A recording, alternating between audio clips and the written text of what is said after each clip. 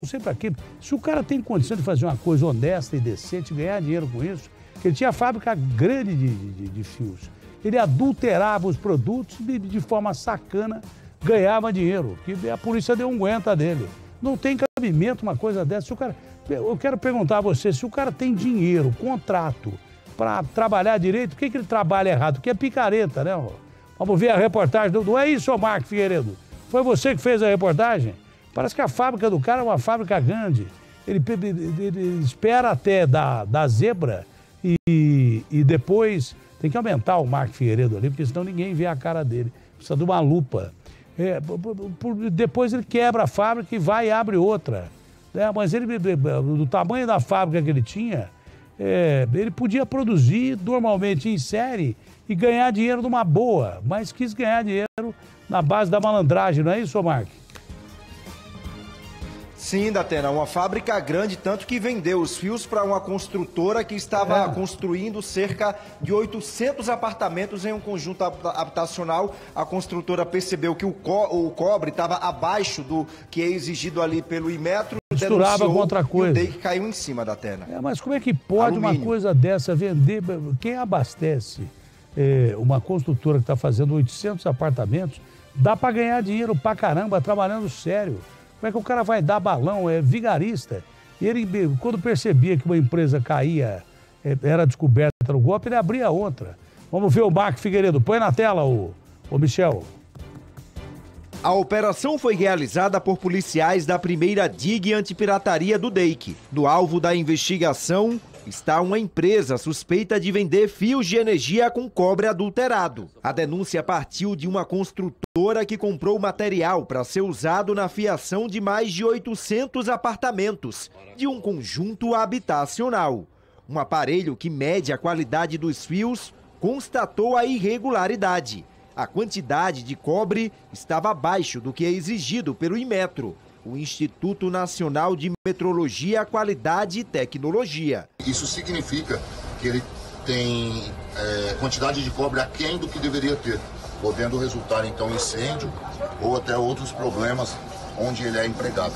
A fábrica responsável pela produção dos fios fica em Itapevi, na Grande São Paulo. 6 mandados de busca e apreensão foram cumpridos pelos investigadores do DEIC, também na capital, em Mogi das Cruzes e Sorocaba. A suspeita é que o esquema gerava um lucro milionário. 6 mandados de busca e apreensão junto ao Poder Judiciário que foram deferidos. Hoje demos cumprimento a esses 6 mandados de busca e chegamos a dois desses locais positivaram, no sentido de ter farto conteúdo, de grande quantidade de fios que estava lá armazenado nesses locais e que seriam comercializados. Datena, a investigação que levou os policiais ao esquema criminoso começou há 2 meses. A polícia descobriu, inclusive, que além da quantidade de cobre inferior ao exigido pelo Inmetro, em alguns casos, o cobre era substituído pelo alumínio, aumentando ainda mais o risco de incêndios nas construções. Esses fios que nós encontramos aqui, eles estão aquém desse padrão de qualidade,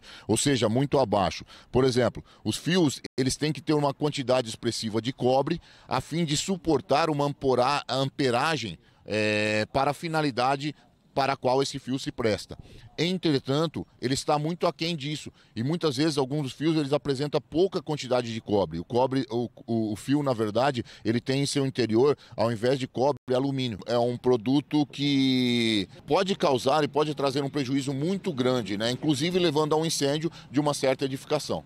O material apreendido agora vai passar por uma perícia minuciosa. A investigação da primeira DIG do DEIC busca identificar outros envolvidos no esquema. Nós trabalhamos no sentido de localizar outras pessoas aí responsáveis por todo esse esquema e bem como aquelas pessoas que já estão identificadas, elas terão que prestar o esclarecimento, tendo em vista que nós não as encontramos nesse momento. Olha, o DEIC, dirigido pelo Fábio Caipira, é uma instituição muito séria da Polícia de São Paulo. Não acredito que faria uma investigação que não seja correta, mas a empresa, a gente tem que ouvir todos os lados, mandou uma nota aí, né, o Gafa? Mandou uma nota... De quanto?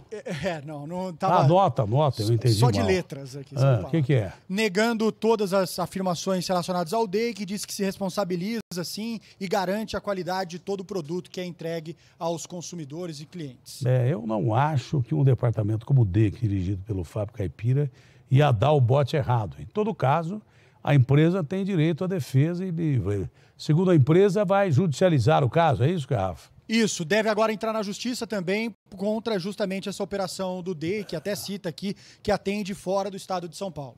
Olha, eu repito, o DEIC, eu tenho uma confiança enorme.